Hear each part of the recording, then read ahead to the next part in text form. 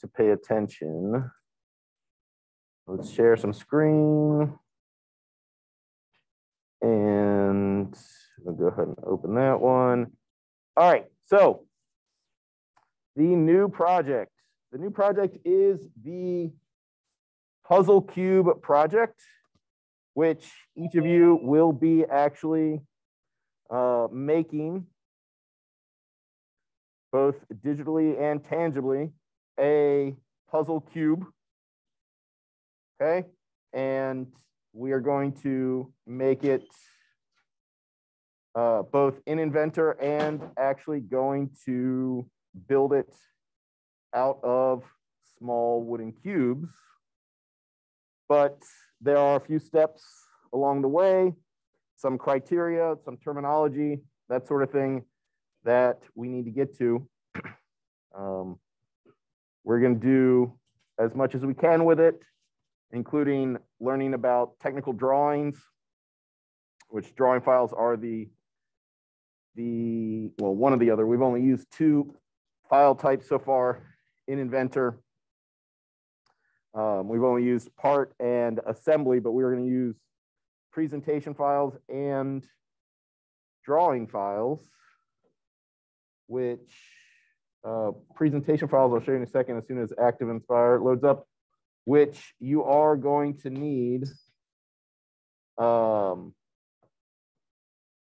of the first steps is actually use this application for drawing on the screen. You'll see how that works in a second.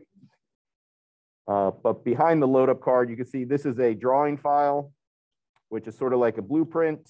And you take an already existing part or assembly or presentation, an already existing file, put it on there and put dimensions and any other sort of information that you need about that file for the sake of communicating. Okay, so let's go ahead and get your worksheet. You just came in, you need one of those yellow worksheets and a writing utensil. And hopefully everything didn't just go kaput. Close that. And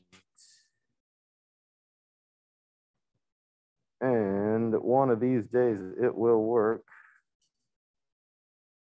And there we go. Let's put this over here.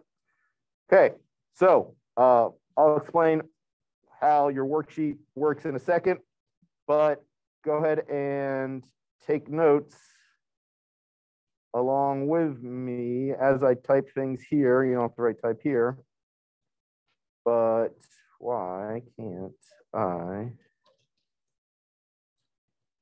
Okay, so let's, we'll call this constraints, which is both constraints, but it also sort of refers to our terminology, because the thing that we are creating, the puzzle cube, it's one puzzle cube. It's made up of several pieces, and each piece is made up of blocks. That's what you're actually going to build them out of, is wooden blocks. But the whole thing technically is a block when it's put together. So we need to be clear about what words mean what. In this case, in our constraints, I can't get the cursor back. Is that going to give it to me? Nope. Oh, it is there. Okay. So,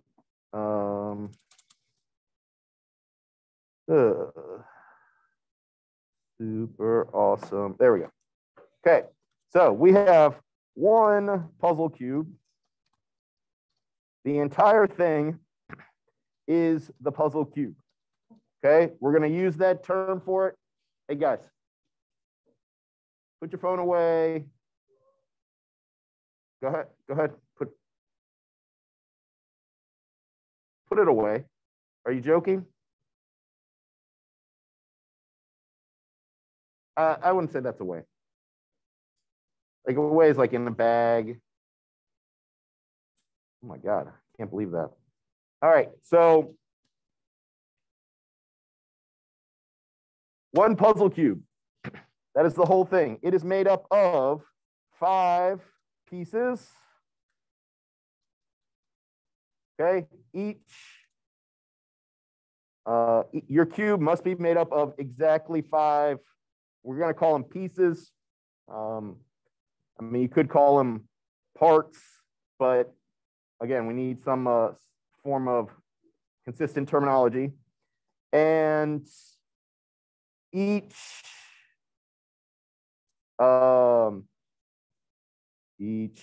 piece is 3, 4, 5, or 6 wooden blocks. Okay, so again, the wooden blocks are technically cubes, but we're not going to call them cubes. We're calling the blocks blocks. Okay, and so if you have, come on now, why? If you have 5 pieces,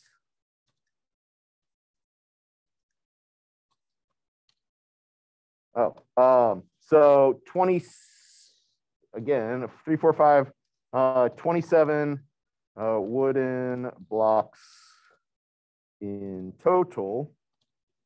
Okay, and if you see what it looks like, you'll see it's very clearly going to be 27 blocks. It is 3 by 3 by 3 of wooden blocks.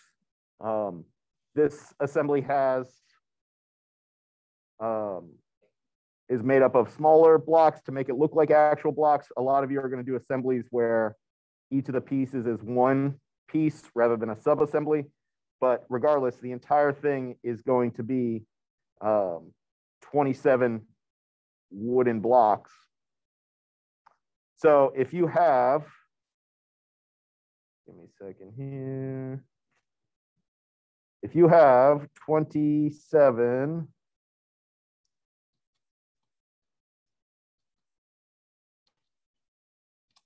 1, 2, 3, 4. Yeah. Okay. So if you have 27 blocks and 5 pieces, each piece is 3, 4, 5, or 6 wooden blocks, how can you get up to 27 using 3, 4, 5, or 6, however many times? Any guesses? Okay. How about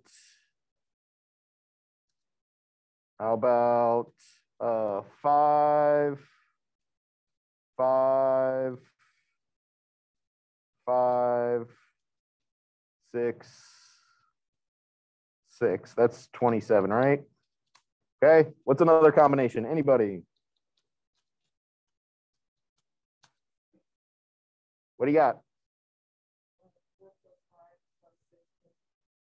Yes, 4, 5, and 3 6s.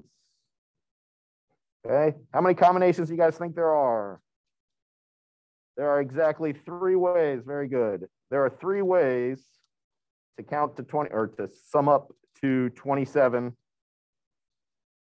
using 4, 5, and 6. The only other way is 3 and the rest 6s. Okay, so you can go ahead and write this down.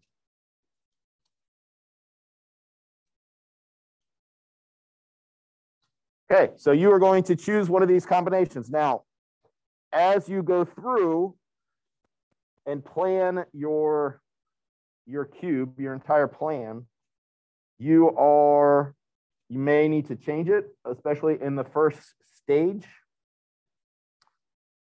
But there's no way to get around it. If you're going to have 5 pieces with each piece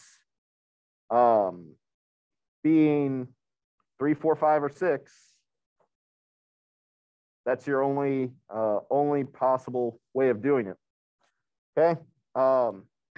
So some other constraints.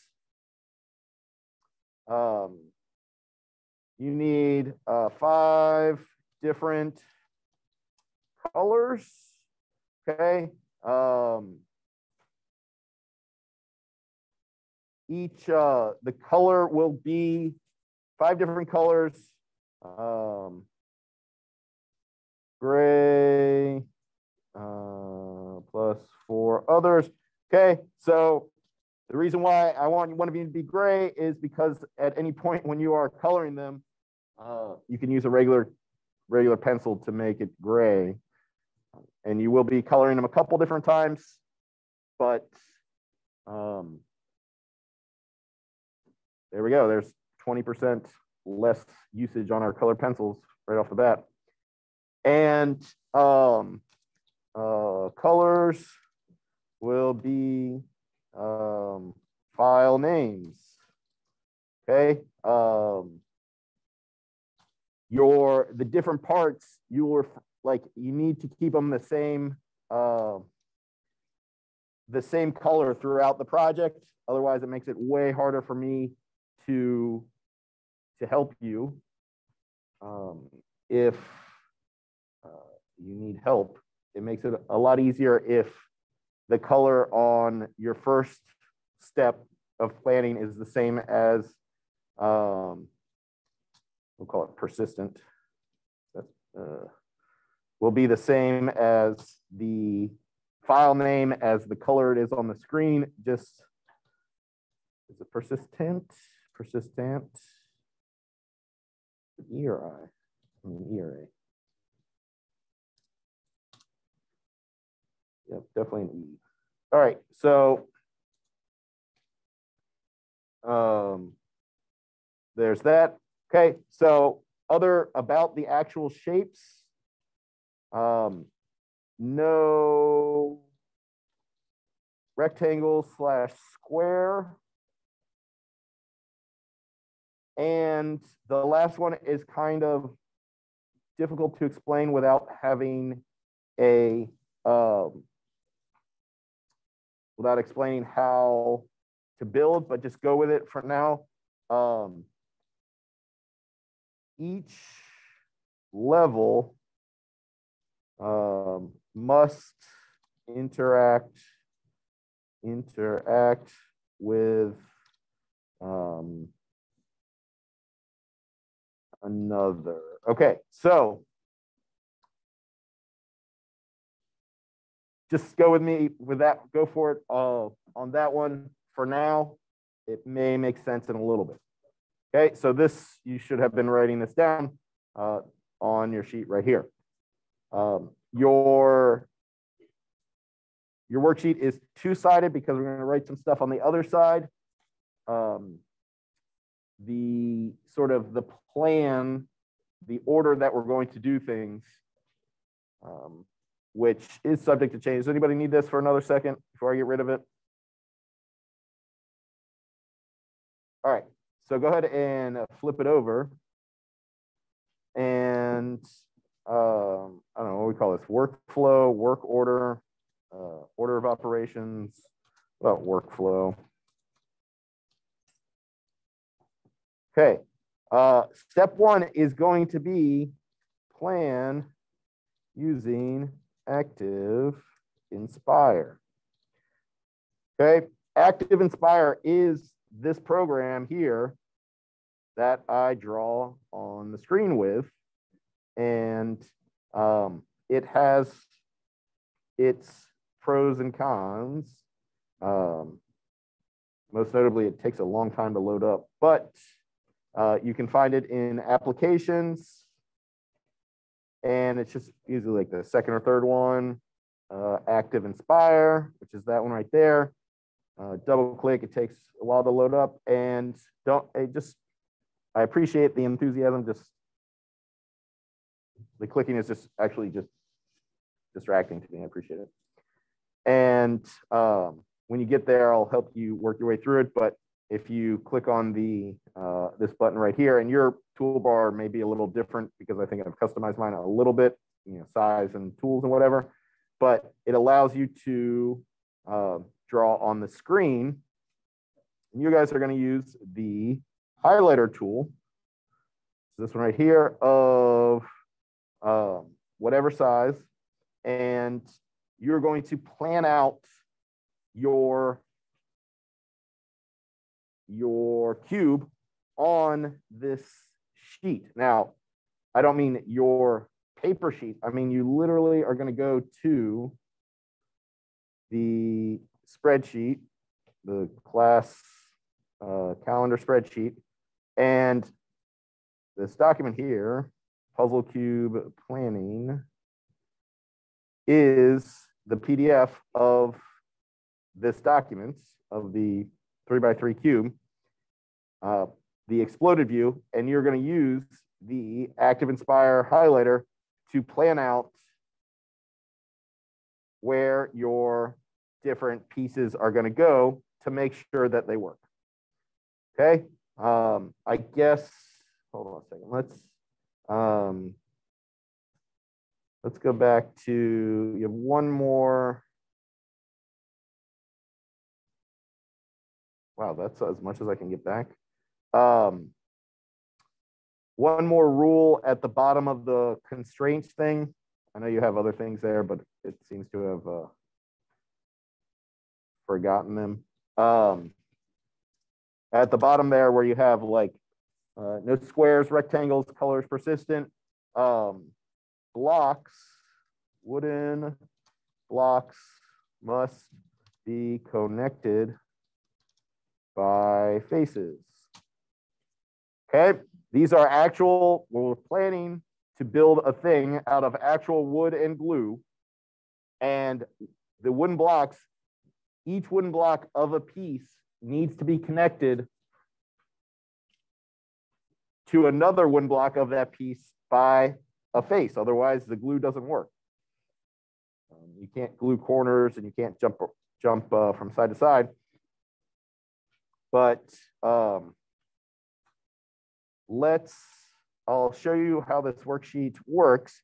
Okay, so you can see how this right here is our puzzle cube, 5 different pieces, and you can see how it goes together with the animation. I guess this is it animating apart, but okay, so it's made up of 3 different pieces. When it's done, it kind of looks like a Rubik's Cube as far as dimensions go. Obviously, it's not a Rubik's Cube at all, but the worksheet that you have is still connected. It is still connected. The worksheet that you have is an exploded view. So you can see how the piece actually looks here, but the exploded view is designed so that you can see all 27 blocks at the same time, even though like this block right here isn't touching, this middle green block isn't touching the other green blocks on the page or on the screen here, but you do know that this block here connects to this block because it's directly above it, and the same thing there, directly above it. So that works. Okay. When this first step is, I mean, super critical in that if you do something wrong at this stage, you really can't go forward. I mean, I'll double check it, and it's not a huge consequence if you don't get it the first time, and we'll just fix it. But it really is the first step. So okay, so we have each piece 3, 4, 5, or 6 blocks. We need 5 of them. So we're gonna need one of those combinations of, which is gone here, of either 3 5s and 2 6s, or 4 5 and 3 6s, or a 3 and 4 6s, and it doesn't really matter. And as you go, you'll probably change your idea or change your plan. But let's just go ahead and build one. I'll show you how easy it is. Once you understand what's going on, you could build one in like 2 seconds. But the key is understanding that, so this block right here could be connected to this block because it's directly above it. but you can't connect. Okay, those two blocks can't be part of the same piece directly. Obviously, if you had this one right here, you could, and that would be a good 3-block piece right there. That's just sort of like a regular short L shape. There's 3 blocks right there. And, you know, this is a 4-block piece, but the problem is this 4 blocks right here makes a square, and that's one of the no-nos. Same thing with rectangles. This is a rectangle. This red piece right here is, you know, 2 by 3. Can't have a rectangle like that. Could have that is a you know, a square plus 1 shape, 2, 2, and 1. It kind of looks like that. Just a quick side note: there is a tendency amongst some individuals to try and make things as complicated as possible. Like they have, it's a challenge to see if they can design a puzzle that's too hard for other people to solve, like they win or something. That's fine, but it is possible to make a puzzle that is super difficult to solve, at which point, I mean, if that's your goal, you're not being graded on how difficult it is to solve. If you want to make something relatively simple, you can. Oh, new rule. I'm coming across rules as I think of them. Another one at the bottom, after rectangle or whatever, is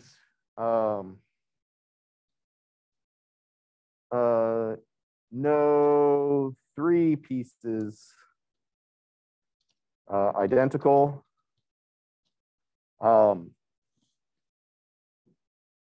It is very easy to get into a situation where like you make 3 of the same pieces that just sort of line up, and that just becomes ridiculous.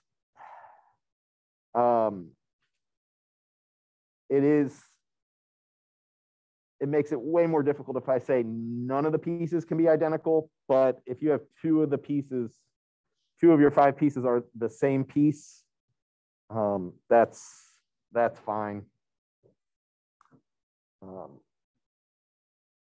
You'll see as you start getting going how easy it is to build something where like you accidentally make 3 of your 5 pieces identical. All right, so let's just go ahead and jump right in. And the point of doing this with Active Inspire and the highlighter digitally is so that you can make quick changes really easy. You'll see as you, hey, just hang off on, I really appreciate the sentiment, you know, thumbs up, but just, the clicking just draws my attention. You'll have plenty of time, trust me. So I'll just jump right in and build one. Let's start with my first piece, will be red. Let's build a, there's 3, let's say I'll make this one a 5-block piece. There's 3, and I couldn't have this as even though there's a 3-block is possible, 3 in a straight line is just a rectangle, so that doesn't work. Let's just make this, there we go, there's a 5-block piece. It's kind of messy, but let me see if I can do it a little neater. 5-block piece. And let me pick new color. Let's go another 1, 2, 3. Okay, 1, 2, 3, 4, 5, and 6. That's fine, even though this one in the front of the second level kind of sticks out. It connects to this one with a face, and that one connects to this one with a face, so it's fine. Okay, so there you go. I have a 5 and a 6. So that means I'm doing one of the first 2 combinations. Let's pick a new color. How about gray? And I do 1, 2, 3, 4, 5, how many is that? That's 5 and 6. And in fact, I'm gonna intentionally do something incorrect. Give me a second. Let's pretend that I made this one. Do you need something? I do not. Okay. So let's say I made this red one here 6. And I made this green one here a 6. Black one here a 6, which is fine. Oh, wait, is it? Yeah. So that means I have a 5 and a 4 remaining. The problem is, so I can make completely legitimate 5 and a 4. So there's a 4, a yellow 4, 1, 2, 3, 4, and a new color of a blue, and a 5. The problem with this one is this breaks the rule of each layer must interact with another layer. And you can tell that, okay, imagine these wooden blocks, or imagine these made out of wooden blocks. If you put these together, this top layer would just sort of like slide off. It wouldn't interlock when you actually put it together. It just wouldn't, it doesn't work. Okay, so an easy fix is just to trade one from one level to another. So how about we can just add a blue to here and it still works. Let's make this one blue. So this blue one connects to the next level. And because it connects to that level, like the actual block will interlock and it will work better. All right. Some of you will get this concept right away, and some of you will not, but that's fine. So the first step is, let's see, how far can we get back to? Let's just go here. Okay, so we had workflow.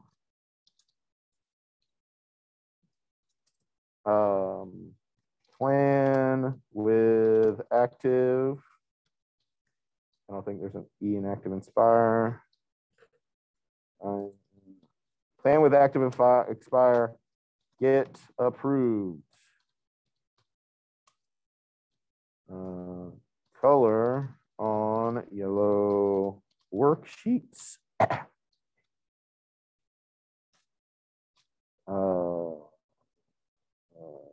And should we make hand in? Well, I guess hand in isn't technically a step in our circumstance. How about then model parts in Inventor, assembly in Inventor, presentation in Inventor, drawing files in Inventor, build with wood and glue. Okay, so those are the steps. Each step is not the same amount of time. So there's that. Okay, any questions about this?